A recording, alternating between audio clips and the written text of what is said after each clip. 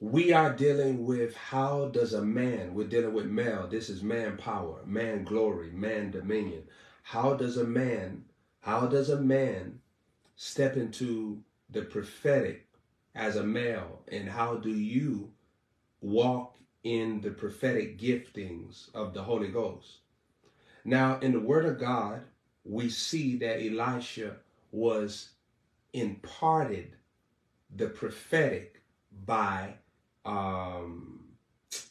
Elijah, because we see God saying, go anoint him in your place, which means to tutor him, train him, tell him how it operates, tell him how to see, tell him how to hear, train him of how to discern my signals, my ways, my requests, how to disconnect from people, how to be focused.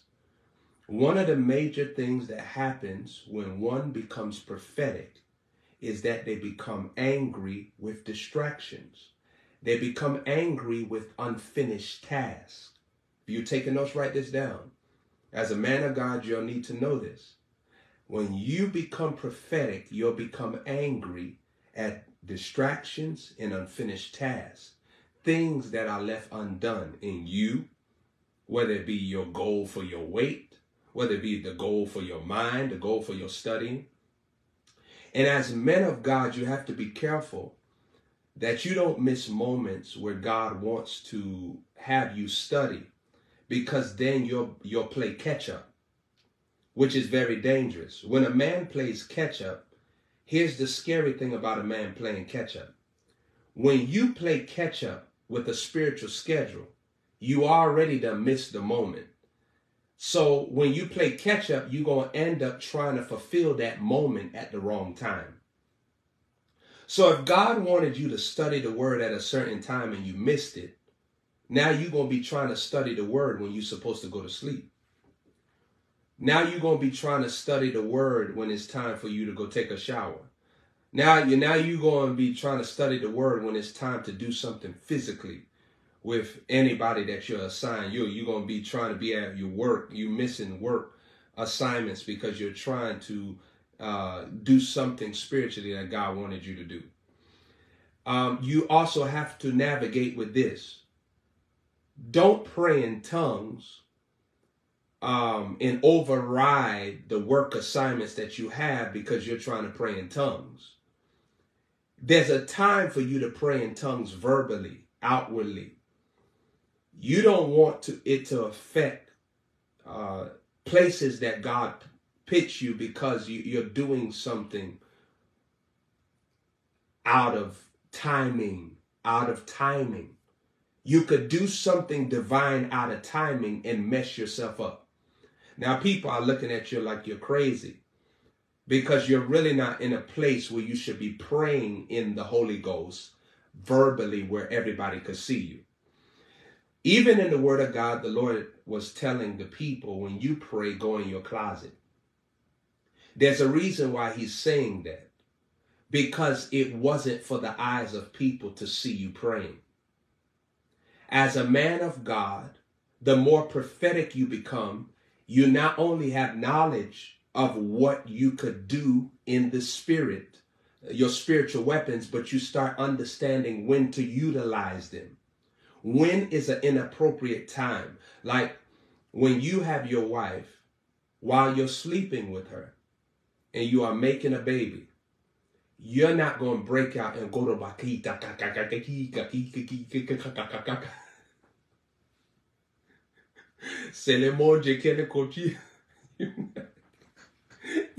You're not going to break out in no tongues because the timing is wrong.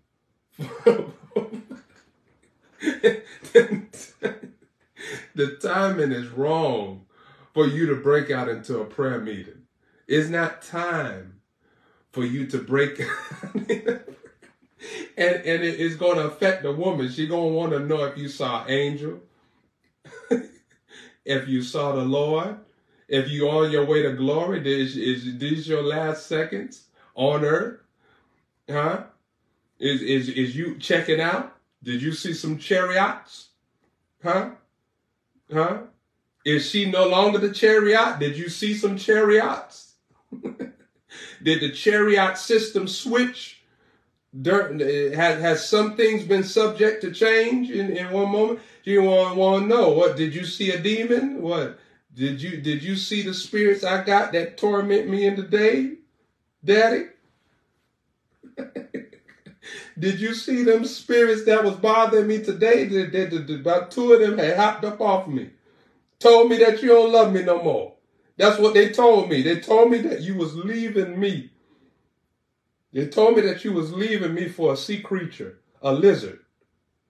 They told me that you was going to leave me for Godzilla, Shezilla. You leaving me for Shezilla. Did you see the demons that torment me? Did you see the demon? So the point is that as a man of God, you're going to have abilities that are spirit, that you have to know the right time to use them. Let me give you another example. There's a time where you may be praying in tongues, and now the tongues is interpreted that you must go do something. And now you're going to do it, but now you're saying, I need to keep on praying in tongues. I need to keep on praying in tongues. Did you know that there's a realm in praying in tongues? Listen to me, man of God. There's a realm of praying in tongues that actually makes you confused, because you're no longer doing it by faith. You're no longer doing it by divine timing. You're no longer doing it by the leading of the Spirit. Could you know that you could pray in tongues and not be in the Spirit? Now you're in the flesh, because the tongues that you were supposed to release already done release you into an activity. Now it's time for you to do. You arabange de golon shanaginist and evianza kuvianza niga na hangele genjo no sanange dele korista stanje stele stunusti ashalahaze. And you are in tongues. Now the tongues is interpreted, go take a taxi cab to the store, get you some milk, drink some milk, warm your milk. I'm just giving you something random, I'm just giving you something random. Go take a nap, wake up, and then I'll tell you what to do from there. So you go, you see a taxi cab, you get inside the taxi cab, and you karadange di gashana kostoro sonunga dileke jonzi boba bia bobo bele bobondi agadegi diongo duga digi anjagono anze kinosti kivalakanos. And you and the taxi cab driver look back at you and say, are you okay? And you look at the taxi cab driver, de ketakotug. Take luka nankitila angos tunon contrula. The taxi cab will pull over the drive, tell you to exit the vehicle. You tell the taxi cab driver you're not leaving. I'm not leaving. Telecontrula kasana. The cops are outside with mace and guns pointed, telling you, could you please leave the car? You looking at the cops. Kata kotuna kasono kostere.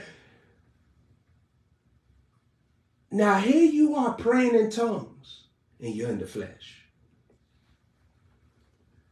You are praying in tongues demonically, because now you're not even in the Spirit leading you. You done left the leading of the Spirit in tongues. Now you're in the flesh. So as a man of God, you have to recognize this. There's a time to do spiritual things.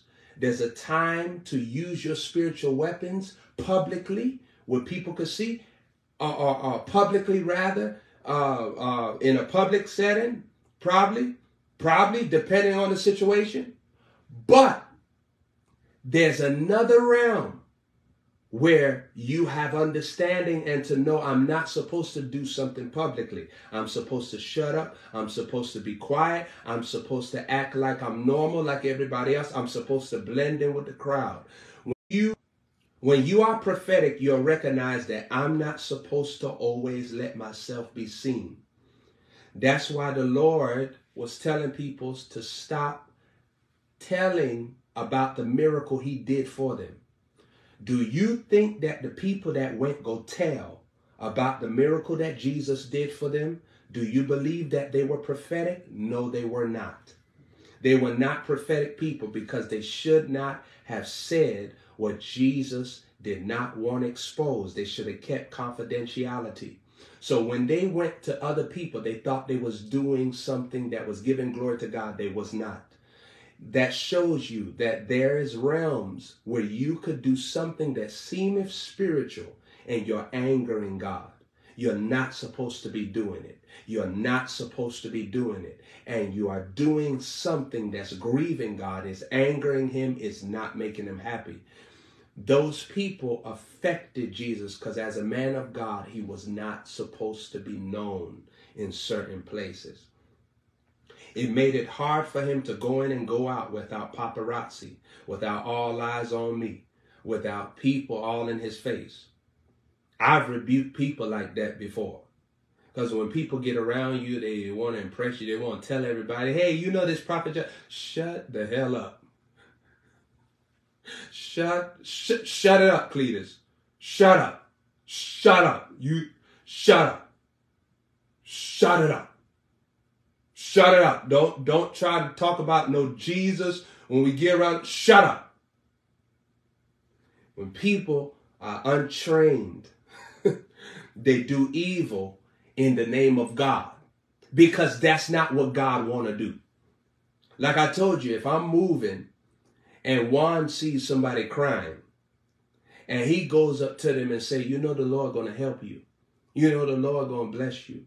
You know the Lord going to lift you up. I won't bring Juan with me another day. I won't bring Juan with me another day.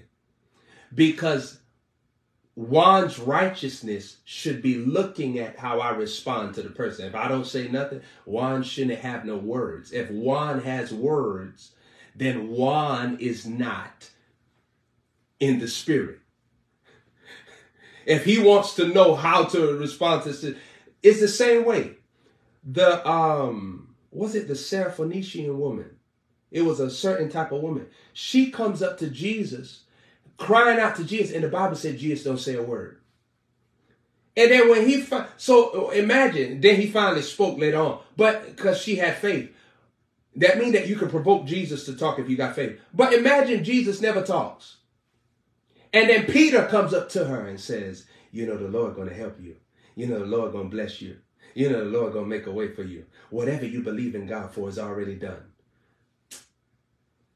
Peter, look at Jesus. Jesus ain't saying nothing. Jesus not saying nothing. So everything that you just said, it sounds so good. But you're a witch. You're a warlock. You just cursed this woman's life. Because you just gave her a word that's not the word of the Lord. So as men of God, you have to hunger and thirst for what? Righteousness. Remember, John the Baptist is a man of God. Jesus is the God of all men. But he houses himself as the man of God. And he talks and tells the man of God, do this that righteousness may be fulfilled. But the man of God is saying, no, I'm not worthy to do this. And so there has to be some confidence when God calls you as a man to know who you are.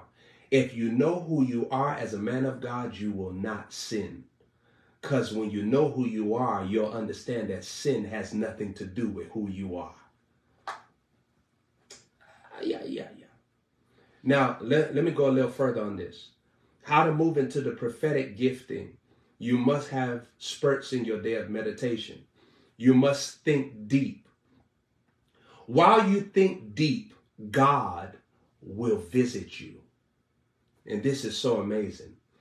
When a man of God thinks deep, God will visit you.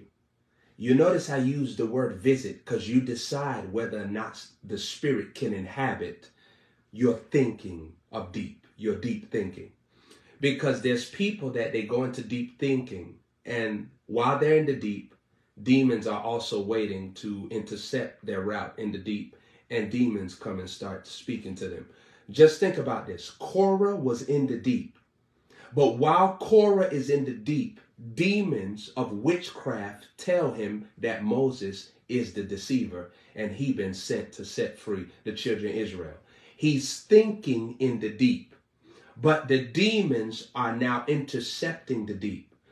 God will visit you while you're in the deep. While Korah was in the deep, God was showing Korah how to worship Moses, how to honor Moses. Remember, the word of God saying in Exodus 7:1 that you shall be a God. Yeah, he said to Pharaoh and to Aaron, but think about it. Okay, Korah, you underneath Aaron. So if you underneath Aaron and Aaron is worshiping Moses, you will hop in and worship Moses even better. So the thinking of deep for Korah, it went left because when God sees you thinking deep, he's going to visit you. If you don't want righteousness, if you don't want the way of God, demons are going to intercept that thinking of deep. So Judas is thinking deep. While he's thinking deep, Satan could get Judas to think about betraying Jesus because the thinking of deep, he's not going to desire righteousness. Judas is not thinking, I want to please and impress the Lord. I want to show him how grateful I am for all that he has done for me, picking me, choosing me, making me a disciple, giving me favor, giving me access. Judas is not going to think like that. So while Judas is thinking deep, Satan meets Judas in that thinking of deep, and Satan picks Judas to fulfill what he wants to fulfill against Jesus. Now, Judas could think deep and enter into his deliverance because the Holy Spirit will show him, you need to stop taking the money out of Jesus' bag. You need to stop thinking you're in competition with Jesus. You need to stop judging what Jesus has been teaching. You need to stop looking at how you could give information that Jesus told you to other people. And he could choose to let that realm go, but he doesn't. So as a man of God, you must have portals in your day where you think deep. You think over things. Reevaluate your work in the day. And the Holy Spirit will show you if you missed the mark. When the Holy Spirit shows you that you missed the mark, you don't condemn yourself. You just blend yourself. You don't condemn yourself. You just descend yourself. You blend yourself. That means that you blend yourself. You mix yourself back into the Word of God. Get the Word of God back into your mix. Get back into the mix of the Word of God. And then you descend yourself. Remember what John the Baptist said, I must decrease for him to increase.